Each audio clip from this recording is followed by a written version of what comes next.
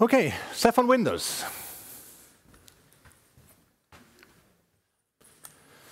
So, my name is Alessandro Pilotti, CEO at Cloudbase Solutions. One of the things we did recently was to port Ceph on Windows. Why did we do that? The main idea is that we needed Ceph working on Windows servers, because Ceph is, of course, one of the most popular distributed, open source storage solutions, and Windows Server has still a pretty large market share, especially in the enterprise. iSCSI gateway performance was always like a big bottleneck, a source of complaints from many people, and that's actually where the rationale for this work came from. It's actually an idea that we were floating around since a while, and it actually came to be when we did the work together with SUSE. Okay, SUSE, we had a fantastic partnership with them, and we managed to pull this project off. Okay.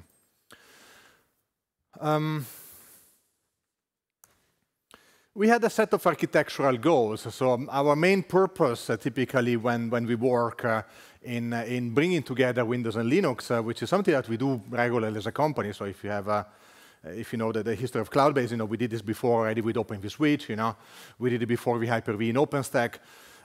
We live between these two worlds in the end, in the enterprise space, between the Linux side of things and the Windows side of things. So in the moment in which we bring them together, we want to make sure that the experience can be seamless for people coming from the Linux background on the Windows world, and has to be seamless also for people from the Windows world in the moment in which they start using tools, tooling, which was born from a Linux environment. Okay? So we wanted the user experience on Windows to be as close as the Linux one as possible. We had it had to integrate in the best possible way in the Windows ecosystem. And as I mentioned already before, I had to outperform the iSCSI gateway and get as close as possible to the Linux native performance. And spoiler alert, we actually managed to outperform Linux even in this side, at least in the test that we did.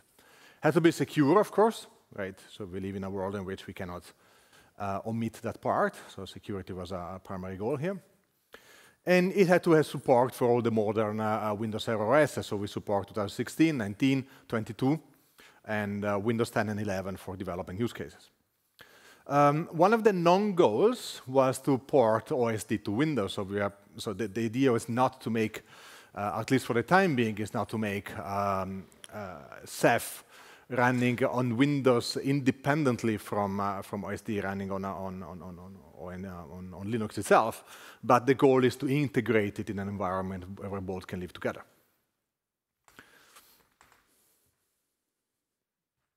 Here's an idea of the architecture. It was a challenging work from a technological standpoint, so we had a lot of fun doing it. The user space side of things, usually when we port projects from Linux to Windows, can usually be adapted really well. But in this case, we had to write something completely different, from the kernel side, because of course the Linux kernel and the Windows kernels work in a different way. So we wrote a kernel driver, which is called WNDB, that I will explain a little bit better in a bit. And on top of that, in the user space, we ported librdb and librados, and we added a bunch of additional components. And then those things are then connecting directly to OSD, which lives on the Linux side. Just one question. How many of you already tried Ceph on Windows? Okay. How many of you are planning to do so? Okay, very good. Excellent. Okay.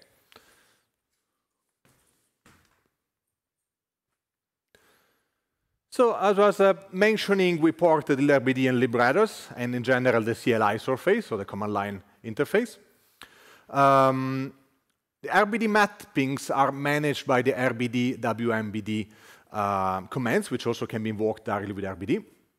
So RBD device map, unmap, and device list. Okay.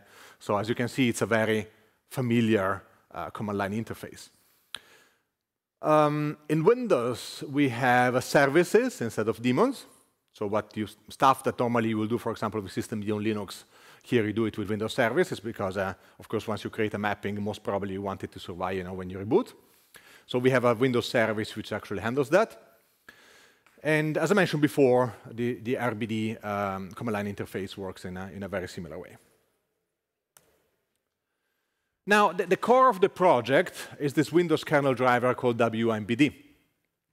For the technical-minded among you, it's a Windows kernel driver which implements a virtual store port, mini port. Okay, so think about it like you will see, I don't know, other network storage drivers on Windows itself. How did we implement it? We implemented it with some design architectural choices in mind. One of them was to make sure it could work with MBD via TCP/IP in a way in which it can be compatible with any Linux MBD server. Of course, this is not the most performant use case, but it's very useful, for example, for testing or to expand it also beyond the Ceph realm. Okay, so you could use it for doing any type of network-oriented storage, right? And that was one of the goals we had in mind. That's why it's called WMBD, and it's called not like, I don't know, Windows Ceph driver or something like this. There is also a local user space kernel channel, which is meant to be extremely fast and performant. Okay, so in that case, it's what is, of course, the preferred interface, and that's what we used, of course, to have the maximum performance we can achieve out of this.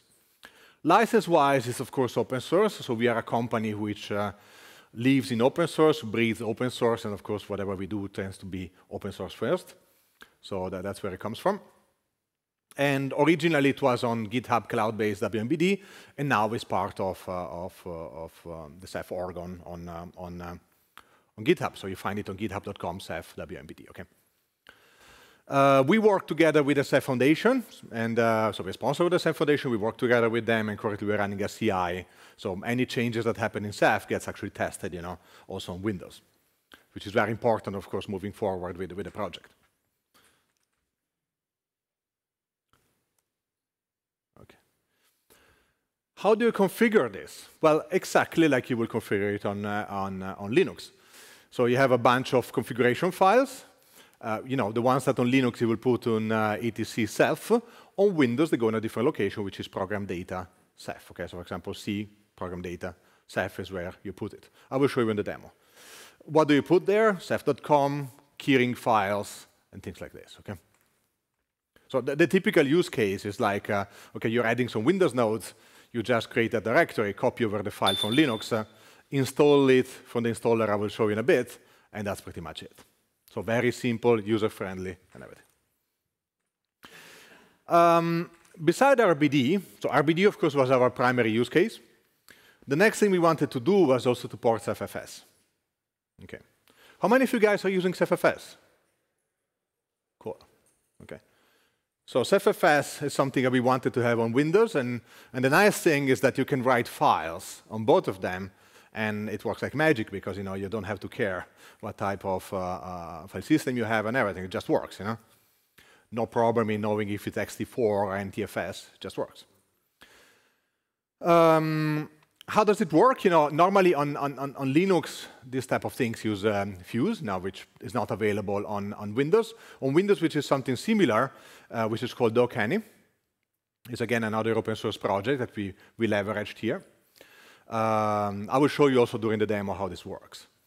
It's an evolution of the previous Ceph and community work, but of course there is a lot of changes that we did in the process. Okay.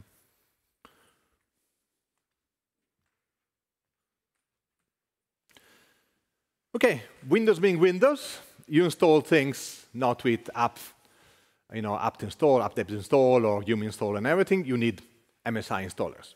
So that's what we did. We implemented also an installer. I mentioned at the beginning that we wanted things to be familiar for both Windows, DevOps and sysadmins, and Linux ones. So on the Windows side, you have a traditional MSI package that you can either just install, with a double click, next, and everything, or you can also automate it with whatever automationing tooling you might want to use, Ansible or whatever else you might prefer.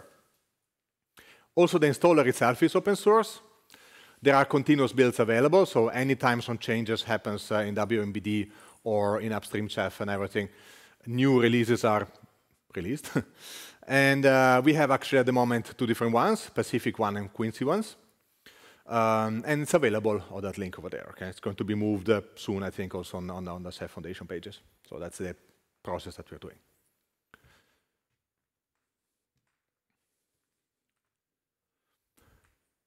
Last but not least, when you live in the Windows Server world, very often you need to address also virtualization. So the Hyper-V is a fantastic hypervisor, which comes with Windows. So we wanted to make sure that also you could not only access RBD images from virtual machines running on Hyper-V, but we wanted also to make sure you can also boot VMs directly off RBD images. So this is an example. You can see there, just create a VM in PowerShell in this case, add the disk drive, start the VM. It just works, So you will see a demo. It's actually very nice to see how the whole thing works. Performance was a key aspect in all this. Why? Because it doesn't really make sense to do this work if it was performing less worse, let's say, than the iSCSI gateway. Okay, the iSCSI gateway has 2 problems. One is the performance, and the second one could be a single point of failure in your organization, right? We had to address both of them, but without addressing also the performance, it didn't really make much sense. So when we created the architecture for this, we were very, very keen to maximize, and avoid every possible bottlenecks that we could identify.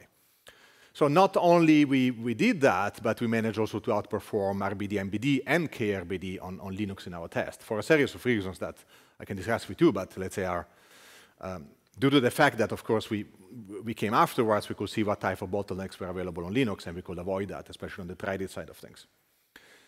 WMBD, as I mentioned before, is implemented actually with device control, okay?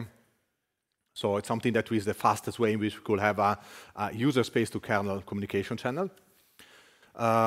We had a very improved I/O worker threads allocation, compared to other designs that we were looking at before. And we publish also a bunch of blog posts. Again, when we do performance-related research, in blog posts, we publish not only our results, but the entire methodology, because otherwise, okay, we did this work, of course, we did the project. Somebody might say, hey, you guys did the project, it's obviously faster than the other guys. So I said, okay, now, here's the project, we open source all the tooling, we open source all the scripts we use, please run it yourself. If you find inconsistent results, please get back and let us know. But so far, the feedback we had was extremely positive. So, okay.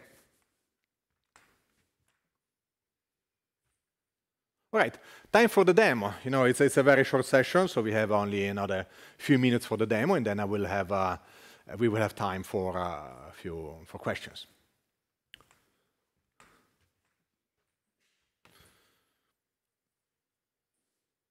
Okay, demo. Okay, why don't I see it over there? Maybe I have to stop this.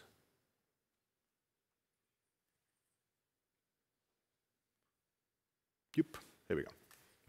Okay, so this is just a Windows machine.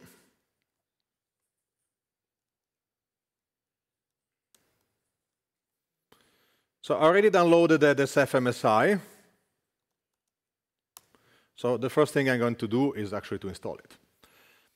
You start it like any other installer. Again, you can also automate it, right? So MSI exec, so it's the same automation rules you do with any Windows installer. So if you need to use it with Ansible or whatever rules you might have, it will just work. As you can see, it's LGPL. You can also install just the Ceph CLI if you want, but it doesn't really make much sense for our demo. So we installed both the CLI and the Windows driver. And that's pretty much it.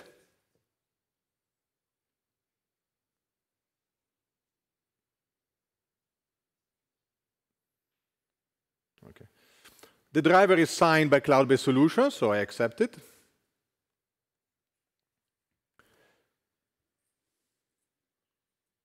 That's it.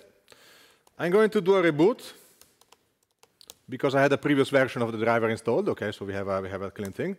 Normally, if you start fresh, you don't need to do that.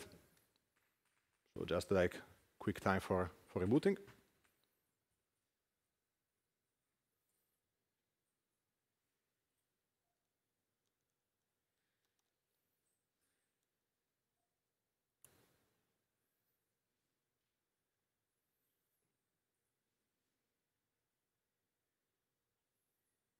Okay, we're back.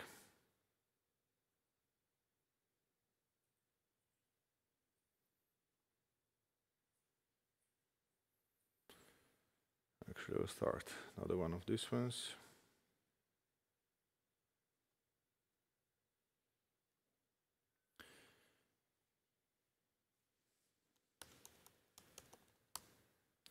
So what I have here, basically, I will keep 2 command prompts. In one of them, I SSH into a Linux machine, which is of course connected to my Ceph cluster, right? And on the other one, I will have the Windows side, so you can see actually both things at once. So I will show you that the commands have to work on both sides. All right.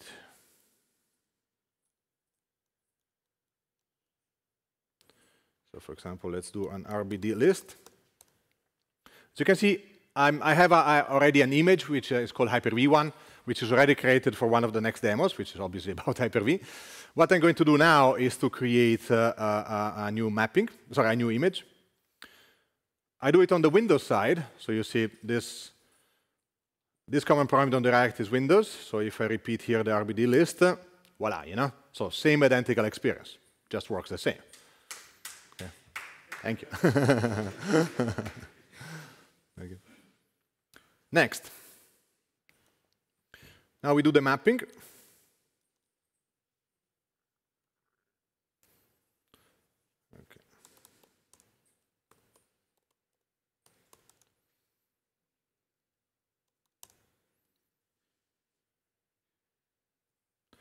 So in the moment in which I map it, Windows will discover that there is a new disk, okay? It tells me, of course, it's an empty image, so it's an empty disk, right? So I have to initialize it. And this is it. So now I have it here, I can create a volume. It's 10 gigabytes, as you can see. NTFS, whatever.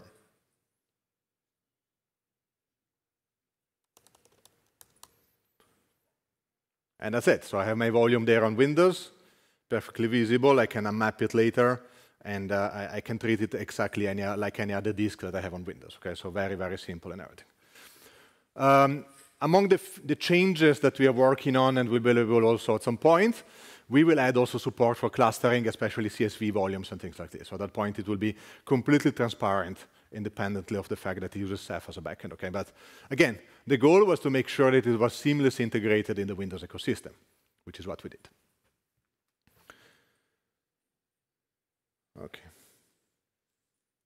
The RBD WMBD command can also be used for listing. And here you can see my mapping. You can see the mapping over here. If I reboot the machine, this mapping is persistent, so it will automatically be reinstated in the moment when the machine restarts. I can also do transient ones. Maybe I might need it for testing and stuff like that, but in the majority of the use cases, you will want persistent ones. Good. So that's the first demo. Now let's talk CephFS. So CephFS volume ls, right? So on the Linux side, I don't have any.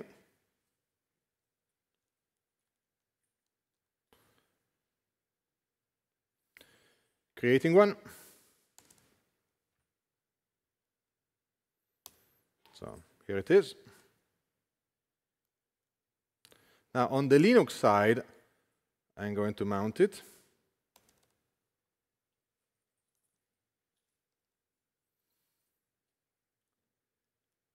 And we want to create a simple file inside of it.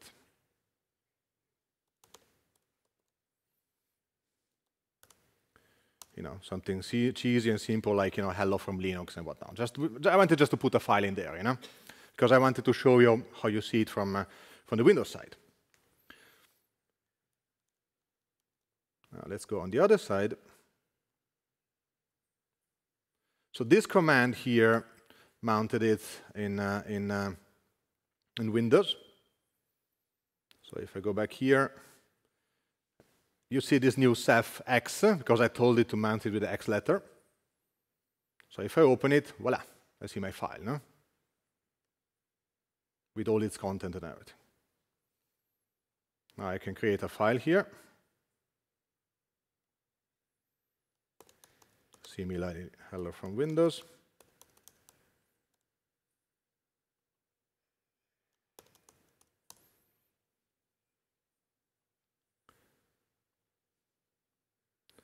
And if I go on the Linux side, voila, there is the other file. Okay.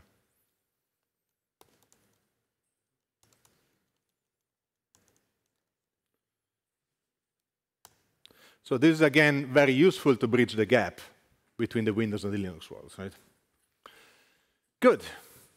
So that was demo number 2. We have another one, which is about Hyper-V. So I skipped already a part. If you do an RBD list, there is already a Hyper-V 1 image. How did I create it? I simply converted with QMMG. I converted, in this case, a Linux image, which would be an OpenSUSE, actually. So a QCOW2, I converted it directly in an RBD image, okay? I could do it also live, but it takes like a few minutes to do all the work. Doesn't really make sense to stay here and have you wait for that. So it's already done. And what is the purpose of this? The purpose is that I'm going to mount it on the other side.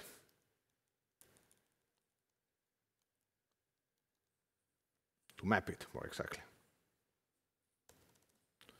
So I can actually terminate the mapping. So now it's mounted. If I go on my disk manager,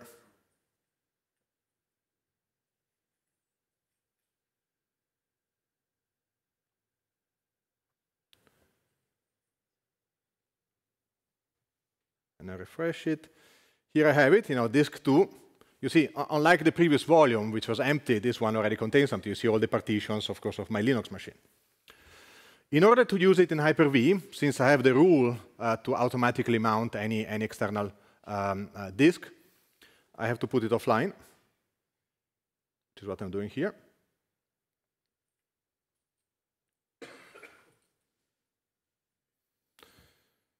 And now I can just create a VM.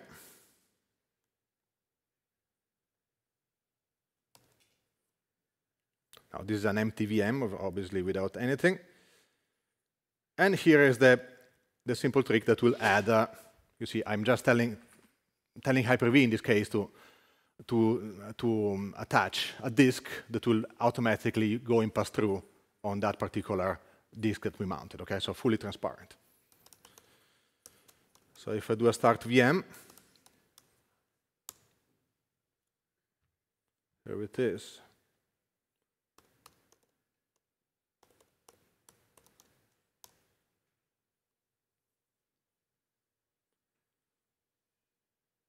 And here's my Linux machine booting, my OpenSUSE machine. And voila, just works, no? Because we don't have to wait it to boot and everything. The important thing, as you can see, all the I/O is actually happening, to RBD in this case. So it goes through the driver, it goes through, librdb and everything. It goes outside, and it's actually served for the Ceph cluster, which is running somewhere on a Linux cluster. Okay. Good.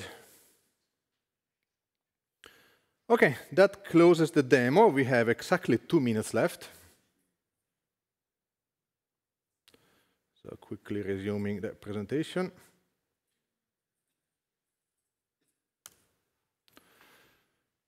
Okay, some information about where to get the data. You can find us, of course, in the Ceph community. And of course, we have a booth here, Cloudbase booth. If you have any questions, please come over there. Any questions now?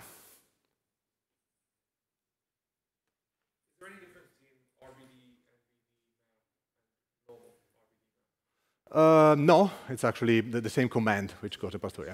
Yeah, just a wrapper, yes.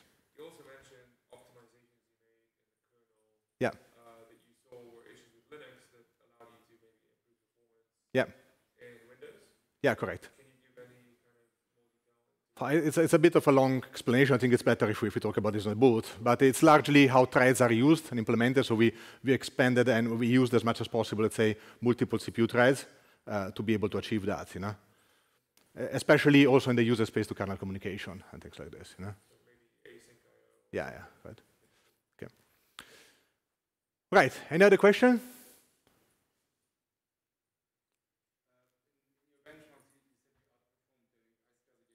Yeah. Was that an active passive, or so a single gateway, or was it an active setup? Because I think SUSE can actually do active Yeah.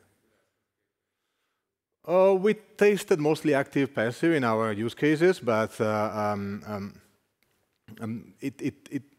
let's say from the iSCSI perspective, it will outperform also the active-active, so we can perform tests also on that side if needed. So it's not just a little password, it's like Correct. Yeah. Yeah. Basically, you skip an entire layer at that point, so it's more performant by design in the end. Okay. Yeah. Any other questions? the problem with iSCSI is just a massive hack with Ceph, right? Yeah, I didn't want to say that. Yeah. Like it's just so much better. Okay. Okay. Yeah. Yeah. Okay.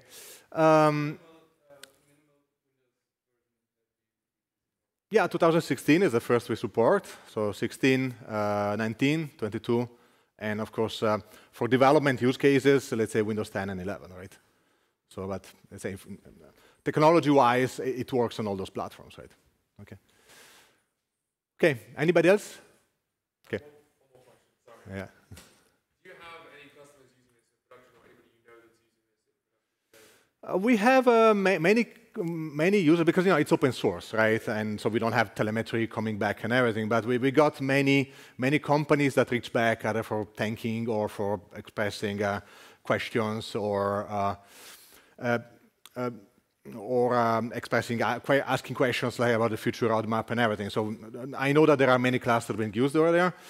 The funny thing about working open source is I do it a lot of times is that the general point of view is that when people don't complain, it makes it works well, because they very rarely come and say, oh, it works great, They usually come and say, oh, this thing doesn't work, So that's the, and actually I can't wait, hopefully, to be at CephaloCon, and well, I will do another presentation, and hopefully hear more from the community over there. Okay. Okay. Thank you very much, guys. If you have any more questions, I will be available. Thank you. Okay.